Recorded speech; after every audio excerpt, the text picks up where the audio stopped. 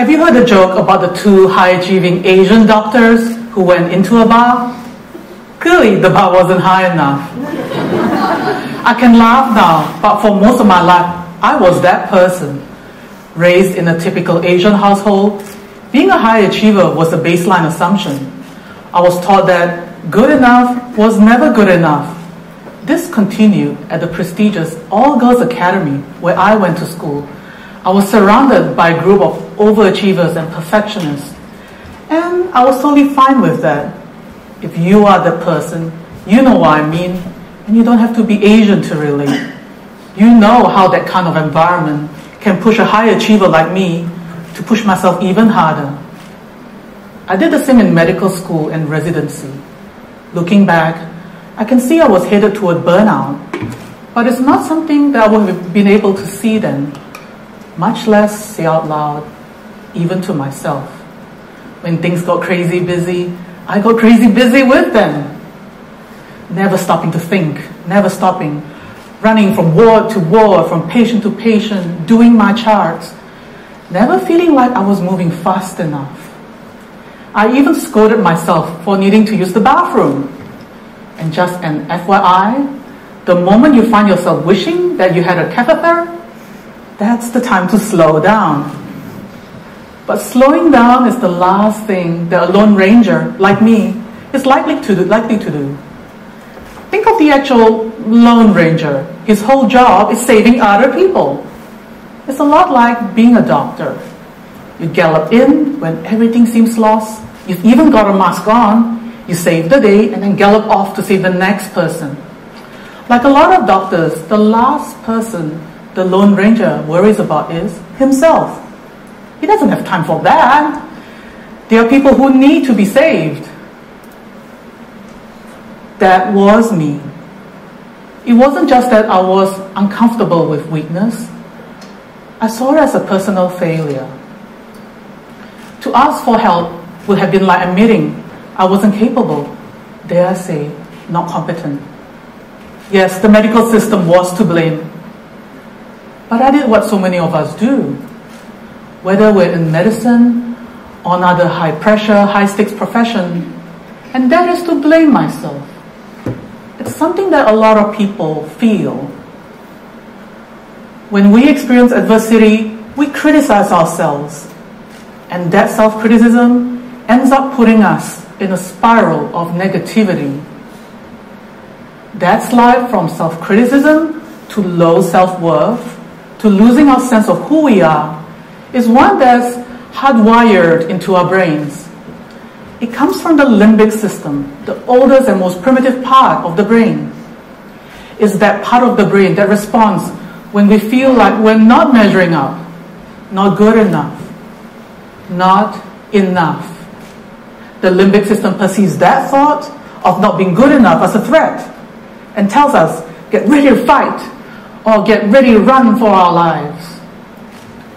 When our threat system gets triggered, our brain releases the stress hormone cortisol, and this activates the sympathetic nervous system, the fight-flight response, which sends a signal to the body telling it to brace itself because danger is approaching. Once upon a time, that fight-flight response made a lot of sense. It kept us safe. There's a very clear adaptive value to it. If you're walking through the jungle and you find yourself face to face with a lion, it's not the time for leisurely contemplation. You don't sit down and sort through your feelings. It's time to move. The limbic system kicks in, and before you know it, you're running for your life. The problem? Well, it's actually a good thing that lions are not as much of a threat as they were once. We know that intellectually. But it's not something that the more primitive parts of our brains have caught on to entirely. It's not your brain's fault. It took millions of years to evolve. And the fact we're rarely in situations that demand an immediate fight and flight responses, at least from an evolutionary perspective, a relatively recent development. It's for that reason that when our self-concept is being threatened, when we tell ourselves that we're not good enough, our brain reacts as if there's a lion behind us, one that's stuck on our back and following us everywhere. It's like our brain is motivating us with a baseball bat, which is not very effective. When I was a resident doctor, rushing and running through my rounds, that's how it felt. Like I was being chased, barreling along, not thinking where I was headed, not knowing how or when I was going to stop, and not knowing how much I needed to. The day that it changed for me was the 10th of September 2008. It was a day like any other, or should have been. I remember seeing the old worn-out Toyota beginning to reverse out of its parking spot. I didn't think much of it until it ran me over. What happened after that is a blur. What I remember is being thrown up in the air and hitting the ground hard.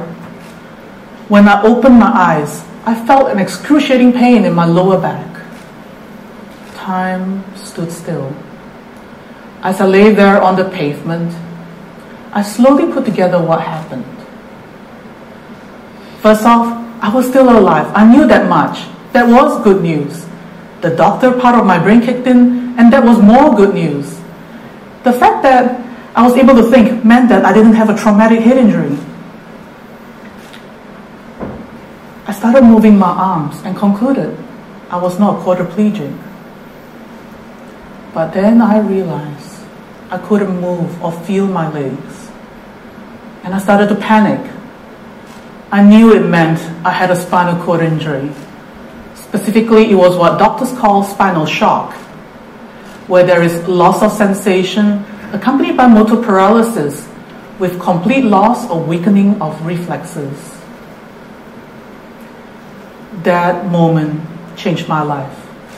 I was rushed to the hospital and found myself abruptly on the other side of the healthcare system as a patient.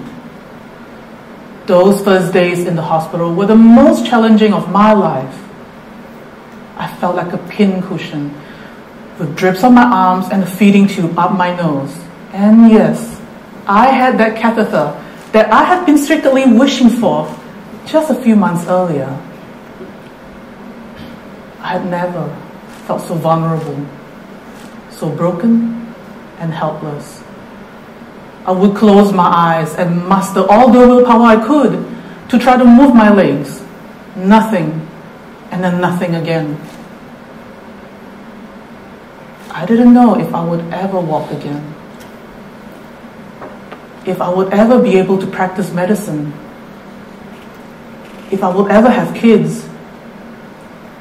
I worried that my husband will leave me because I became such a burden to him.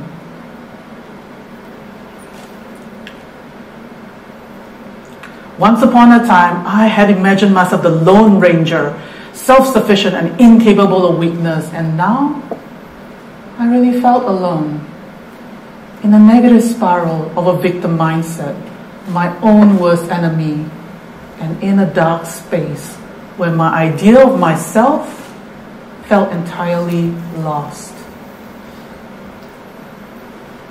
Then one day, I heard about a center for spinal cord injury recovery in San Diego, United States. It was there, under the very watchful eye of my trainer, Mika, that I overcame my fear of standing on my own. "You got this," she told me, and I took my first few painfully slow steps. It had been 3 years since my accident. "The doctor is back in the house," I heard myself say. Where did that voice come from? Who was that person who was able to see past all the tragedy, all the unfairness, to see what was possible and declare proudly that I was back? It was me, of course. That was my voice. I had never heard it before then, but now I knew I had to listen to it. I realized then that if I was going to be able to fully recover, to get back to the life I loved, the profession I loved, the person I knew myself to be, that I will have to find a way to get me to believe in myself. if I was going to get through this, I'll need to have my own back to be my own best friend. That was a revelation. When I first arrived at the center, I had imagined that it will be their cutting-edge technology that will help me recover. The truth I found was that everything I needed was within myself. What I really needed was self-compassion, self-acceptance, and to let go of the self-critical, hyper-high-achieving attitude that used to define me. Instead of being on autopilot, I had to slow down and be mindful, literally, of each slow step I was going to take. I took off my Lone Ranger mask and connected with my fellow spinal cord injury survivors, bound together by our common humanity and our common suffering. Most important of all, instead of being a perfectionist, beating myself up for the tiniest mistake I made, I learned to accept myself for who I was. Mindfulness, common humanity, self-acceptance. These are the three pillars of self-compassion, and it was through them I learned what it meant to be my own best friend. Yes, there were times when I felt like giving up, but that's true of a lot of us. It's something that I see on a daily basis in my work today as a pain physician. When patients arrive in my office, they often feel like they're at the end of the line. They've given up ever getting rid of their pain, and most seriously, they've given up on themselves. Hold on, I tell them, how will you treat a best friend? Now treat yourself that way. We're there for others, but we need to be there for ourselves. It means believing in yourself. It means having your own back, remembering that you are your own best friend. But that's easy to forget. I want to close by sharing with you a simple thing that anyone can do to remind you. It's something that I will do during those darkest days of rehab, to remind myself that I had my own back and to be my own best friend. First, let me see you raise your hand. Your right or left, it doesn't matter. What feels right to you right now, put it on your heart. Go ahead. I know, even though it feels a little strange. Now take 3 deep breaths.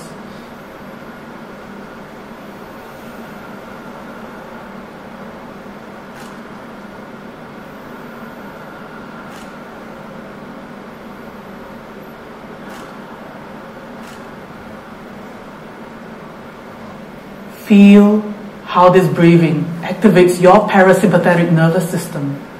That's the part of your brain that's designed to calm you down and make you feel safe. The hand on the heart leads to the release of oxytocin into the bloodstream. It's like cuddling a newborn baby, like hugging your best friend, telling her that it'll be alright, that you are with her no matter what.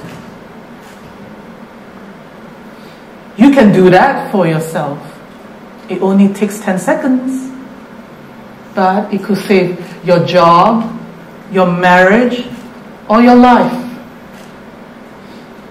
The sooner we leave our Lone Ranger behind, the sooner we can develop true self-compassion, and the sooner we can all start to heal. Thank you.